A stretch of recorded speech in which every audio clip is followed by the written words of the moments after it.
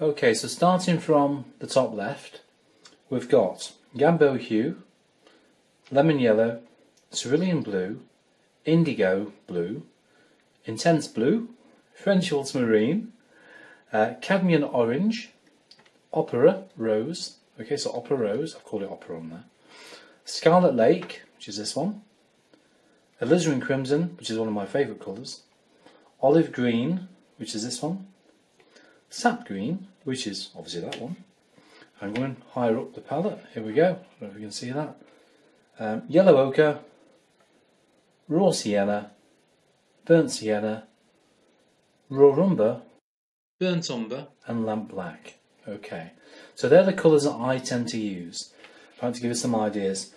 As the way I set them out, I don't know really, I tend to like to have kind of lighter, darker, etc. So I know that the yellows and blues will make greens. Okay, I've got all the kind of reddy, orangey colours together, as you can see there.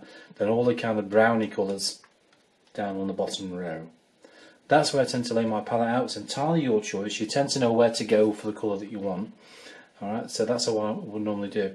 I have got a tube of lamp black there, which I tend to use on a regular basis. It just saves having to try and kind of mix this lamp black in the half pan there, because obviously you've got to work it with your brush to try and get the pigment loose. So it's quite handy when you want to put some black into your palette. Other than that, I tend to use the occasional tubed paint, and what I've got is this old kind of glass jar. See if we can zoom out a little bit for you.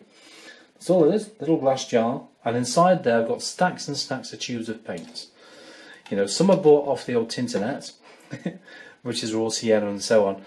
It's worth checking on eBay and look at the, not the ones which are buy now jobbers, look for the ones where people are selling, alright, so bidding ones. And I've bought these something like 50p a tube or something, and this is, you know, the old Cotman one. Some tend to be a bit dried up sometimes, but you can re-wet them. You know, you can cut them out if you wanted to, and save it as a block of paint which you can re-wet another time. So you can still use them. People forget that. Even if they're dried up in the tube, just cut the tube open and take the paint out. It sounds a bit messy, but it does work, and it saves you a lot of money as well. So these are the kind of things. I've got SAA ones which I've bought as well, because I do buy a lot of stock from SAA.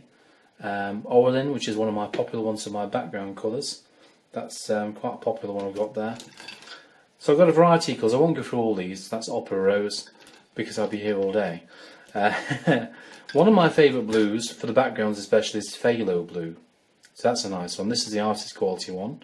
And it's a Daler Rowney one. So even though my half pans are Winsor & Newton, I do have Daler Rowney, SAA. So they all vary really. But that'll give you some ideas on what I use paint-wise.